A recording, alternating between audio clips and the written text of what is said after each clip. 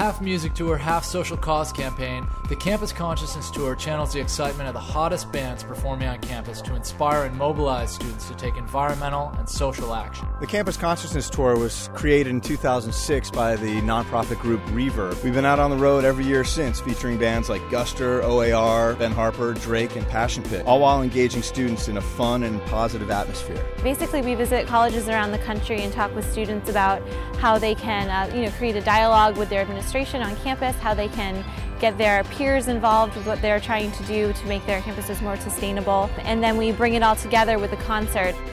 What's really cool about the Campus Consciousness Tour is it takes all the excitement from somebody like Drake or Ben Harper coming onto campus and shining some light onto the campus groups that have been working so hard all year round to make sustainability on campus a reality. I'm able to utilize a certain amount of momentum, a certain amount of shine, and project it onto these individuals that are doing such great things for their school. It's a tour with a message, you know, it adds something to the energy of the tour.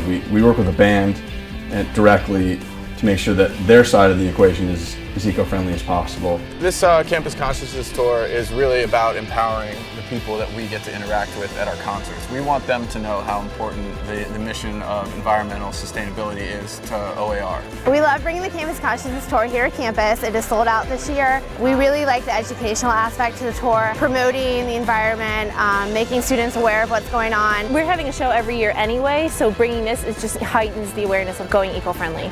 You know, I hate being that lazy teenager. Let's get out and start a movement and to just spread the word about something that's really important. The students are leading the charge, there are projects going on with it, the administration's getting on board. They start to see that it also makes monetary sense in addition to environmental sense. It really, it gets people going and gets the process moving very quickly. We really cannot imagine putting a tour together without Campus Consciousness aspect of it. So we are really excited for next year and what tour they're going to be putting together, and we cannot wait to bring them here to Syracuse University again. It's better late than never, and I think 2010, new decade, new time, new change, new movement. We're going to take you guys for a meet and greet to Drake in exchange for volunteering. It's awesome that he does it every night, and he's super supportive of everything that we're doing out here. And that's one of the big perks of volunteering, so thank you.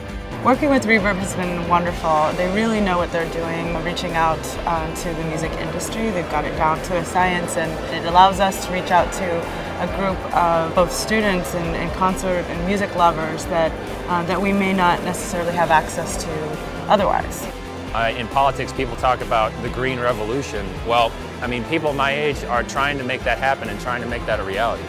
So the Campus Consciousness Tour really presents, I think, a tremendous opportunity for our organizations and for the Green the Block campaign to just expand the reach of the message that we're trying to present, encouraging people to take their own personal action to live more sustainably. To help support our efforts, we partner with a few like-minded brands that share the same passions that we have about the environment and social issues. Silk Soy Milk has been out here helping to sponsor and support Reverb and the Campus Consciousness Tour since 2008. We're here with Filter for Good, which is a partnership between Brita and Nalgene, and we encourage people to go bottled water-free by using reusable plastic bottles. Eco-screen printing is we use water-based, non-toxic inks. It's not harming the environment, so it works hand in hand. Everyone's winning. 1,